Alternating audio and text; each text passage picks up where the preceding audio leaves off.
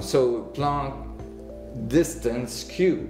The distance being the oscillation of the vacuum structure based on the Planck unit being the minimum size of the oscillation of the vacuum that can occur. And that oscillation is 1 Planck length? That's right.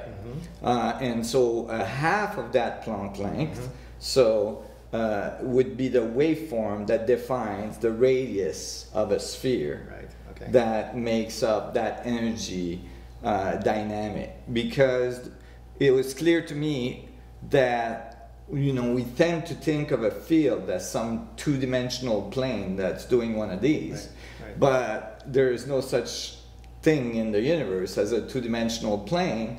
And so it occurred to me that it had to be more complex than just a linear waveform on an oscilloscope, and so what would the universe do? Well, when you look at stars, at black holes, at cells and so on, you would imagine, and from my equations of the proton, you would imagine that you would have specific spherical geometry, at least. And eventually the Platonic solid could be extrapolated from it, but that's another story. Yes. And so I took the half wavelength of the Planck and made it a spherical unit, and then from there calculated how many Plancks there is inside a volume of a proton.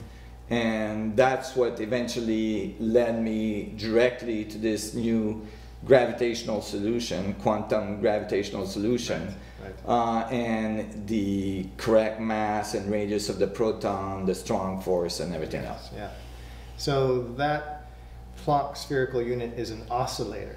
It's an oscillation that's an electromagnetic oscillation, is that correct? That's correct. It is a dynamic of the structure of space-time itself at the quantum levels. That is, space-time is fluctuating with all this electromagnetic energy at the quantum level, because when you calculate the energy of an oscillator such as the atom, you can't find you have to go all the way to the Planck distance before you have a lower limit for the different frequency of oscillations. I see. So the Planck limit is the vacuum itself, or space-time itself, oscillating violently with a lot of energy. Yeah.